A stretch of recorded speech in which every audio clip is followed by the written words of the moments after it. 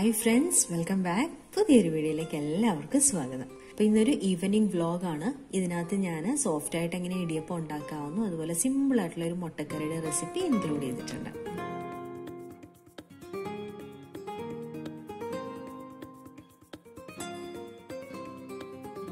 അപ്പം ഞാൻ വൈകിട്ട് 4 മണിയൊക്കെ ആയപ്പോഴത്തേനും ഡിന്നറിൻ്റെ പ്രിപ്പറേഷൻ തുടങ്ങി. അപ്പോൾ ഇടിയപ്പം മുട്ടക്കറി ഡിന്നറിന് വേണ്ടിയിട്ടാണ് റെഡിയാക്കിയത്.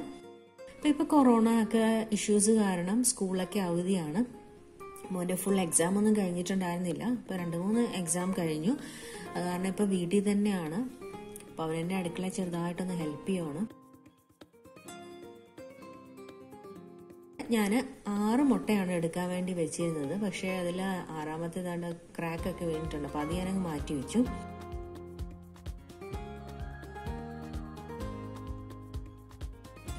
അഞ്ച് മുട്ട നമുക്കൊന്ന് പുഴുങ്ങാനായിട്ട് വെക്കാം. അപ്പം മുട്ട പുഴുങ്ങുന്ന സമയം കൊണ്ട് ഞാൻ മോന് വേണ്ടിയിട്ട് പാലും അതുപോലെ എനിക്ക് ചായക്ക് വേണ്ടിയിട്ടുള്ള പാലും കൂടെ ഒന്ന് തിളപ്പിക്കാൻ വെച്ചിട്ടുണ്ട്. അപ്പം അവന് വേണ്ടിയിട്ട് ബൂസ്റ്റർ എടുക്കുവാണ്.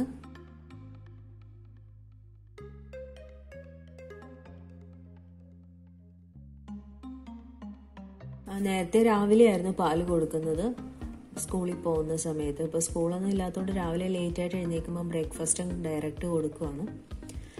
അപ്പം ബാക്കിയുണ്ടായിരുന്ന പാലിലോട്ട് ഞാൻ 1 സ്പൂൺ പഞ്ചസാരയും 2 സ്പൂൺ തേയിലയും കൂടി ഇട്ടിട്ടുണ്ട്. ഇപ്പോൾ വീട്ടിൽ നിൽക്കുന്നതുകൊണ്ട് ഇങ്ങനെ അടുക്കളയിൽ എൻ്റെ പുറകിൽ ഇങ്ങനെ കയറി ഇറങ്ങി നടക്കും. അധികം നേരം TV ഒന്നും വെച്ച് കൊടുക്കാറില്ല. കുറേ നേരം TV കണ്ടു കഴിയുമ്പോൾ ഞാൻ പിന്നെ എൻ്റെ കൂടെ അടുക്കളയിൽ എന്തെങ്കിലുമൊക്കെ ഹെൽപ്പ് ചെയ്യാനൊക്കെ വിളിക്കും. അപ്പോൾ അതൊക്കെ അവന് ഇഷ്ടമുള്ള കാര്യമാണ്. അവൻ ഇങ്ങനെ എൻ്റെ കൂടെ നടന്നോളും.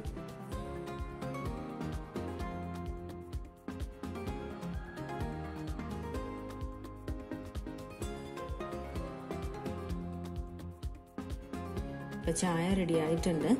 നമുക്ക് അതൊന്ന് ഊറ്റിയെടുക്കാം.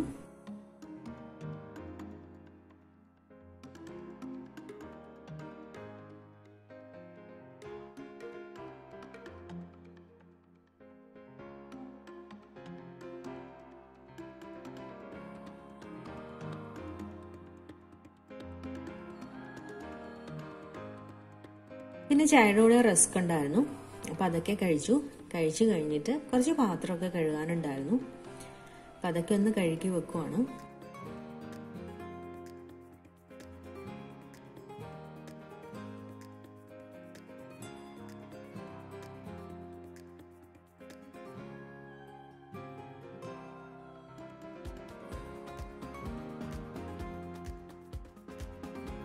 അത് കഴിഞ്ഞിട്ട് ഞങ്ങൾ കുറച്ച് നേരം ഒന്ന് കളിക്കാനിരുന്നു.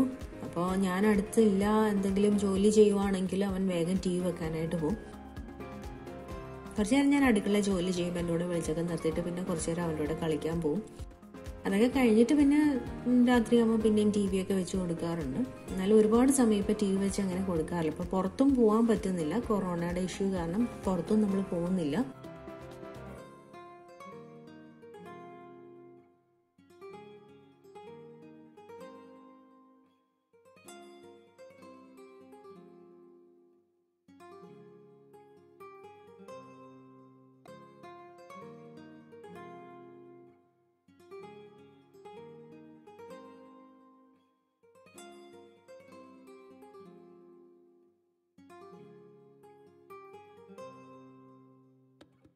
അപ്പോൾ ഇത് ഞാൻ നാളത്തേക്കുള്ള ചോറ് ഇന്ന് തന്നെ വെക്കുവാണ്. കാരണം ഇവിടെ അജയ് രാവിലെ 6:30 ആകുമ്പോൾ പോകും. അപ്പോൾ രാവിലെ എനിക്ക് ബ്രേക്ക്ഫാസ്റ്റും ലഞ്ചും എല്ലാം കൂടെ പ്രിപ്പയർ ചെയ്യാനുള്ള ഒരു ടൈം കിട്ടത്തില്ല. അപ്പോൾ അത് കാരണം ഞാൻ ചോറും കറിയും തലേന്ന് തന്നെ വെച്ച് വെക്കാറുണ്ട് രാത്രി ആകുമ്പോഴത്തേനും.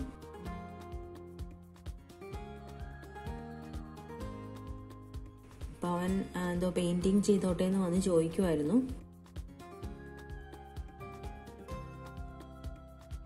അപ്പം അരിയൊക്കെ വൃത്തിയായിട്ട് കഴുകി എടുത്തിട്ടുണ്ട്. ഇനി നമുക്ക് അതൊന്ന് വേവിക്കാനായിട്ട് വെക്കാം.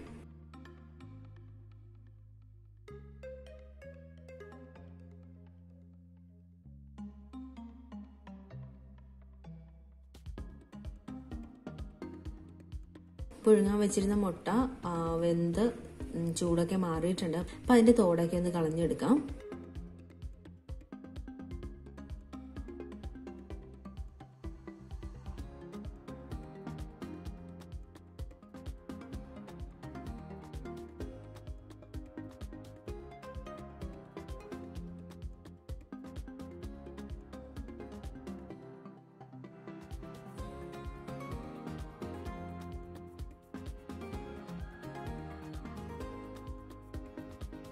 ഇനി നമുക്ക് മുട്ടക്കറിക്ക് ആവശ്യമായിട്ടുള്ള സാധനങ്ങൾക്ക് അരിഞ്ഞെടുക്കാം. ഞാനിവിടെ 3 സവോള, 2 തക്കാളി, ചെറിയൊരു കഷ്ണം ഇഞ്ചി, 2 പച്ചമുളക്, 5 അല്ലി വെളുത്തുള്ളി ഇത്രയും എടുത്തിട്ടുണ്ട്. അപ്പൊ ഇതൊക്കെ നമുക്കൊന്ന് ക്ലീൻ ചെയ്തെടുക്കാം. തൊലിയൊക്കെ കളഞ്ഞ് ക്ലീൻ ചെയ്ത് എടുക്കാം.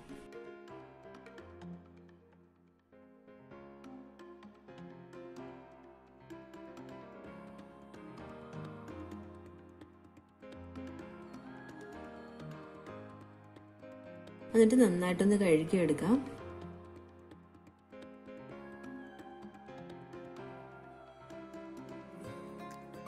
ഇനി നമുക്കൊന്ന് അരിഞ്ഞെടുക്കാം. സവോള ഞാൻ ഇതുപോലെ സ്ലൈസ് ചെയ്തെടുക്കുവാണ്.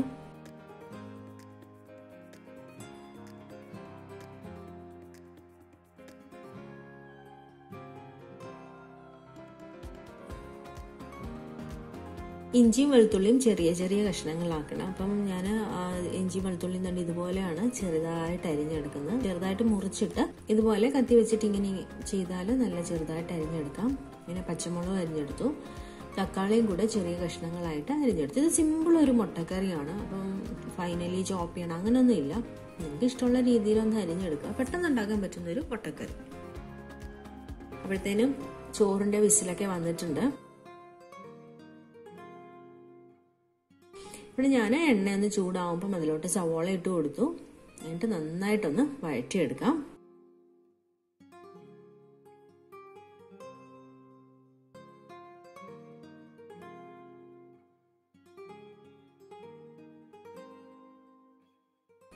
സവോള ഒന്ന് വഴണ്ടി വരുമ്പം നമ്മൾ അരിഞ്ഞു വെച്ച ഇഞ്ചി, വെളുത്തുള്ളി, അതുപോലെ പച്ചമുളക് അതിലോട്ട് ഇട്ട് കൊടുക്കാം.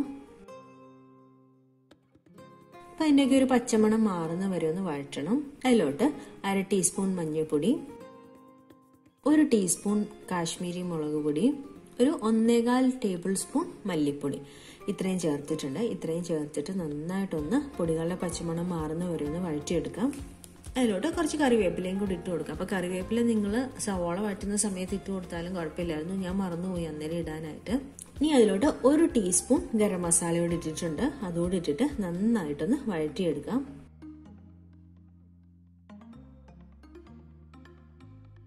ഇനി അതിലോട്ട് നമ്മൾ അരിഞ്ഞു വെച്ച തക്കാളി ചേർത്ത് കൊടുക്കാം.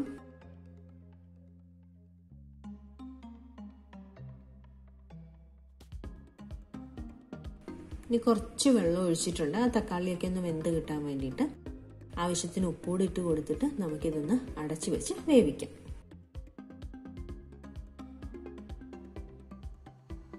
ഒരു 5 മിനിറ്റ് കഴിഞ്ഞിട്ട് തുറന്നിട്ട് നന്നായിട്ട് ഇളക്കി മിക്സ് ചെയ്തെടുക്കുക. തക്കാളിയൊക്കെ നന്നായിട്ട് വെന്തുടഞ്ഞിട്ടുണ്ട്.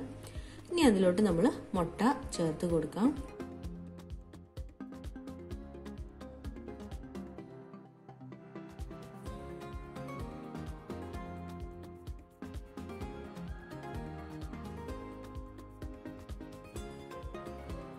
ഇനി ഇതിലോട്ട് ഒരു 1.5 കപ്പ് തേങ്ങ അരച്ചതാണ്. തേങ്ങ മാത്രം, വേറെ ഒന്നും ചേർത്തിട്ടില്ല. തേങ്ങ അരച്ചത് ചേർത്തിട്ടുണ്ട്. എന്നിട്ട് മിക്സിയുടെ ജാറിൽ കുറച്ച് വെള്ളം ഒഴിച്ചിട്ട് അതുകൂടെ ഒന്ന് അടിച്ചെടുത്ത് അതിലോട്ട് ഒഴിച്ചിട്ടുണ്ട്. അപ്പോൾ തേങ്ങ മാത്രം അരച്ചിട്ടുള്ളൂ കേട്ടോ, അത് ശ്രദ്ധിക്കുക. വേറെ ഒന്നും ഞാൻ ചേർത്തിട്ടില്ല അതിൽ. ഇനി വെള്ളം വേണമെങ്കിൽ ചേർക്കാം. അപ്പം നന്നായിട്ട് മിക്സ് ചെയ്തിട്ട് നോക്കുക. വെള്ളം ആവശ്യമുണ്ടെങ്കിൽ ചേർത്ത് കൊടുക്കാം. കുറച്ചുകൂടെ വെള്ളത്തിന്റെ ആവശ്യമുണ്ട്. അപ്പം ഞാൻ കുറച്ചുകൂടെ വെള്ളം ഒഴിച്ചിട്ടുണ്ട്. എന്നിട്ട് ആവശ്യത്തിന് ഉപ്പൂടെ ഇട്ടിട്ട് നന്നായിട്ടൊന്ന് മിക്സ് ചെയ്തെടുക്കുക. മിക്സ് ചെയ്തിട്ട് ഇത് ഒത്തിരി തിളയ്ക്കണ്ട. കാരണം തേങ്ങ അരപ്പ് ചേർത്താണ് നമ്മൾ ഒത്തിരി തിളപ്പിച്ചു കഴിഞ്ഞാൽ പിരിഞ്ഞു കിടക്കും തേങ്ങ. അങ്ങനെ ചെയ്യണ്ട. നന്നായിട്ടൊന്ന് ചൂടായി വരുമ്പം സ്റ്റവ് ഓഫ് ചെയ്യാം. ഇത്രയേ ഉള്ളൂ. വളരെ സിമ്പിൾ ആയിട്ടുള്ളൊരു മുട്ടക്കറിയാണ്. ഒരുപാട് സമയമൊന്നും എടുക്കത്തൊന്നുമില്ല. പെട്ടെന്ന് ഉണ്ടാക്കി എടുക്കാൻ പറ്റുന്നതാണ്. ഇത് അപ്പത്തിന്റെ കൂടെയൊക്കെ നല്ല ടേസ്റ്റ് ആയിട്ടുള്ളൊരു മുട്ടക്കറിയാണ്. അപ്പം നിങ്ങളിത് ട്രൈ ചെയ്ത് നോക്കണം. ഇനി നമുക്ക് അടച്ചങ്ങോട്ട് മാറ്റി വയ്ക്കാം. ഇനി ഞാൻ നാളത്തേക്കുള്ള മോരുകറിയോട് ഇപ്പോൾ ഉണ്ടാക്കുവാണ്. വെളിച്ചെണ്ണ ചൂടായി അതിലോട്ട് കടുകിട്ട് കൊടുത്തു. കടുകിട്ട് കഴിഞ്ഞിട്ട് വറ്റൽമുളക് ഇടുക, കറിവേപ്പില ഇടുക. അപ്പോൾ ഈ ഒരു വീഡിയോ ഞാൻ ഓൾറെഡി അപ്ലോഡ് ചെയ്തിട്ടുള്ളതാണ്. അതുകൊണ്ടാണ് ഡീറ്റെയിൽ ആയിട്ടൊന്നും പറയാത്തത്. സിമ്പിൾ മോരുകറി എന്ന് പറഞ്ഞിട്ട് ഞാനൊരു മോരുകറിയുടെ വീഡിയോ ഓൾറെഡി അപ്ലോഡ് ചെയ്തിട്ടുണ്ട്. അതാണിത്. അപ്പോൾ അതിൻ്റെ ലിങ്ക് ഞാൻ മേളിൽ ഐക്കാർഡിൽ കൊടുക്കാം.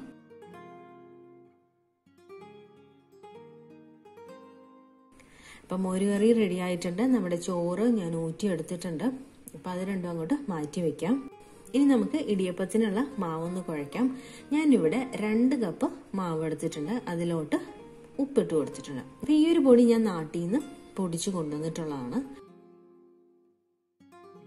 ഉപ്പിട്ട് നന്നായിട്ടൊന്ന് ഇളക്കി കഴിഞ്ഞിട്ട് അതിലോട്ട് 1 ടീസ്പൂൺ നെയ്യ് ഇട്ട് കൊടുത്തിട്ടുണ്ട്. നെയ്യ് ഇട്ടില്ലെങ്കിലും കുഴപ്പമില്ല. പക്ഷെ നെയ്യ് ഇട്ട് കഴിഞ്ഞാൽ ഉണ്ടല്ലോ ഈ ഇടിയപ്പത്തിന്റെ ഓരോ സ്ട്രിങ്സും അങ്ങോട്ടും ഇങ്ങോട്ടും ഒട്ടത്തില്ല. നല്ല പെർഫെക്റ്റ് ആയിട്ട് നമുക്ക് ഉണ്ടാക്കിയെടുക്കാൻ പറ്റും. എന്നിട്ട് അതിലോട്ട് നല്ല തിളച്ചുകൊണ്ടിരിക്കുന്ന വെള്ളമാണ് ഒഴിക്കേണ്ടത്. നിങ്ങൾ ചൂടുവെള്ളമല്ല ഒഴിക്കേണ്ടത്, നല്ല തിളച്ചത്. ഞാനിപ്പം കെറ്റിലിൽ വെള്ളം ചൂടാക്കി വെച്ചിട്ടുണ്ട്.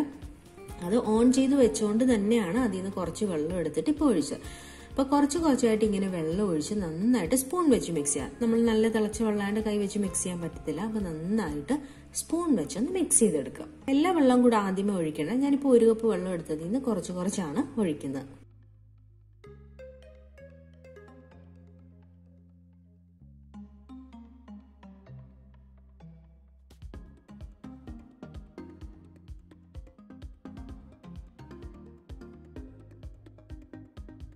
അപ്പോൾ 1 കപ്പ് വെള്ളം ഞാൻ മുഴുവൻ ഒഴിച്ചു. അത് കഴിഞ്ഞിട്ട് 1 കപ്പ് കൂടെ എടുത്തിട്ടുണ്ട്. അതും കൂടെ കുറച്ചുകൂടെ ഒഴിച്ചിട്ടുണ്ട്. എന്നിട്ട് നന്നായിട്ടൊന്ന് മിക്സ് ചെയ്യുക.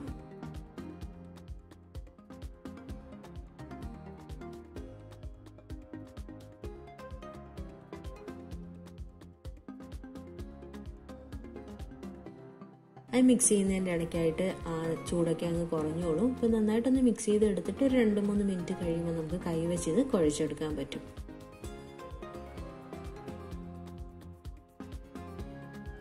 അപ്പോൾ ഇത്രയും വെള്ളം മതി. 1.5 കപ്പ് വെള്ളമാണ് എടുത്തിരിക്കുന്നത്. 2 കപ്പ് ഇടിയപ്പപ്പൊടിക്ക്. ചിലപ്പോൾ ഓരോ പൊടിയുടെ വ്യത്യാസം അനുസരിച്ച് വെള്ളത്തിന്റെ അളവൊക്കെ വ്യത്യാസം വരും.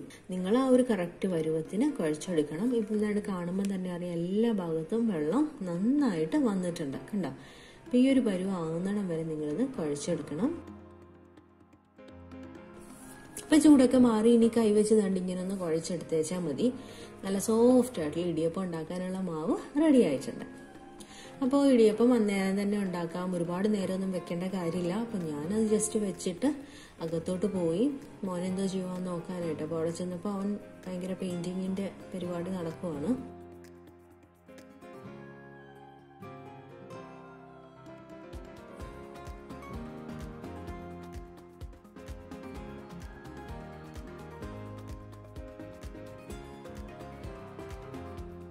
പെയിന്റിങ്ങൊക്കെ കഴിഞ്ഞപ്പോഴത്തേനും അജയ് വന്നു.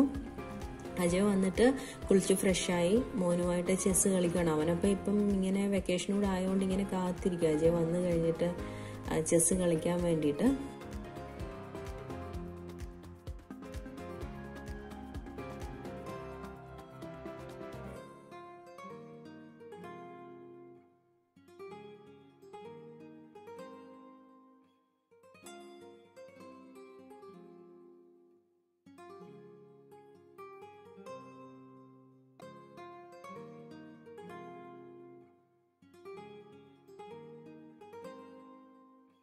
അപ്പൊ അവരെവിടെ നിന്ന് കളിക്കുമ്പോഴത്തേനും ഞാൻ ഇടിയപ്പം ഒന്ന് റെഡിയാക്കാമെന്ന് വിചാരിച്ചു.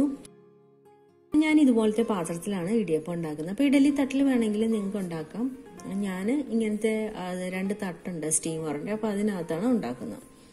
അപ്പൊ അതിനകത്തോട്ട് ഞാൻ താഴെ കുറച്ച് തേങ്ങ ഇട്ടിട്ടുണ്ട്. ഞാൻ ഇടിയപ്പം ഇങ്ങനെ ഞെക്കി എടുത്ത് കഴിഞ്ഞിട്ട് അതിന്റെ മുകളിൽ തേങ്ങ ഇടാറില്ല. ഇതുപോലെ താഴെ മാത്രമേ ഇടാറുള്ളൂ. ഇവിടെ മോൻ അധികം തേങ്ങ ഇടുന്ന ഇഷ്ടമല്ല. എന്നിട്ട് നമ്മൾ ഇതുപോലെ സേവനാഴിക്കകത്തോട്ട് മാവ് കുറച്ചായിട്ട് വെച്ചു കൊടുക്കാം. അപ്പോൾ ഒരു കാര്യം നിങ്ങൾ ശ്രദ്ധിക്കണം. നമ്മൾ ഈ കുഴച്ചു വെച്ച മാവുണ്ടല്ലോ തുറന്നു വെക്കാൻ പാടില്ല കേട്ടോ. അടച്ച് തന്നെ വെക്കണം. തുറന്നു വെച്ച് കഴിഞ്ഞാൽ ഡ്രൈ ആയിട്ട് അത് നമ്മൾ ഇങ്ങനെ ഞെക്കി പിഴിഞ്ഞെടുക്കുമ്പോൾ പൊട്ടി വീഴും. അങ്ങനെ ചെയ്യരുത്. അപ്പം എപ്പോഴും അടച്ചു വെക്കുക. അതുപോലെ വെള്ളമൊക്കെ കറക്റ്റ് ആയിരിക്കണം. ഓവർ വെള്ളമാണെങ്കിലും ശരിക്കും നമുക്ക് ഞെക്കിയെടുക്കാനോ ഷേപ്പൊന്നും കിട്ടത്തില്ല. ഒട്ടിപ്പിടിച്ചും പോവും. ഇഡലി പോലെ ആയി പോവും ഇതങ്ങ്. അപ്പോൾ ഒരു പരുവത്തിന് കുഴച്ചെടുക്കണം. ഇതിപ്പോൾ എന്നെ കൈ വെച്ചിട്ട് എനിക്കിങ്ങനെ ചെയ്യാൻ നല്ല ബുദ്ധിമുട്ടുണ്ട്. കൈയുടെ വേദനയൊന്നും ഇതുവരെ മാറിയിട്ടില്ല. അപ്പോൾ അതുകൊണ്ടാണ് ഒരു ഷേപ്പൊന്നും ഇല്ലാതെ വരുന്നത്. പക്ഷേ ഷേപ്പ് ഇല്ലെങ്കിലും നല്ല അടിപൊളി സൂപ്പർ സോഫ്റ്റ് ആയിട്ടുള്ള ഇടിയപ്പമായിരുന്നു.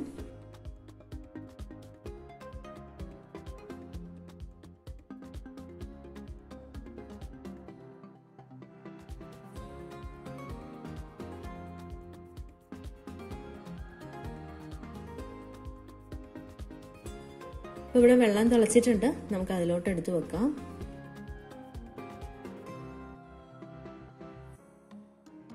ഇതിനെ അടച്ചു വെച്ചിട്ട് വേവിക്കാം.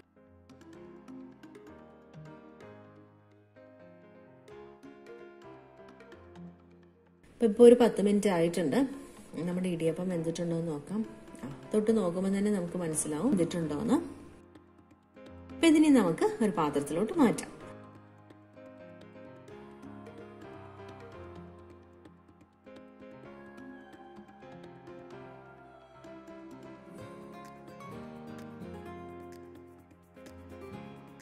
അപ്പം 2 തട്ടിൽ ഞാൻ എടുത്തതുകൊണ്ട് കണ്ടോ, അടിപൊളി സൂപ്പർ സോഫ്റ്റ് ആയിട്ടുള്ള ഇടിയപ്പം. നല്ല ചൂടാട്ടോ, നല്ല അടിപൊളിയായിട്ട് സോഫ്റ്റ് ആയിട്ടുള്ള ഇടിയപ്പം നമുക്ക് കിട്ടിയിട്ടുണ്ട്. അപ്പൊ ബാക്കിയും കൂടെ ഞാൻ അതുപോലെ ഒന്ന് ചുറ്റിച്ചെടുക്കുവാണ്.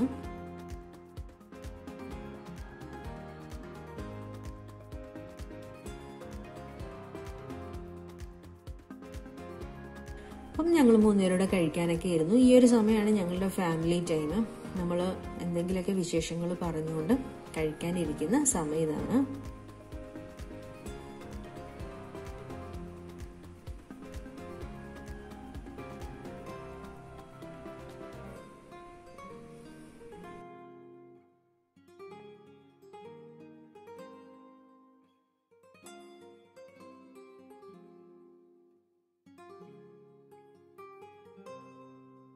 അപ്പോൾ കഴിച്ചൊക്കെ കഴിഞ്ഞിട്ട് ഞങ്ങൾ എന്നും വൈകിട്ട് ഇതുപോലെ ഡിന്നർ കഴിഞ്ഞിട്ടൊന്ന് നടക്കാൻ പോകും.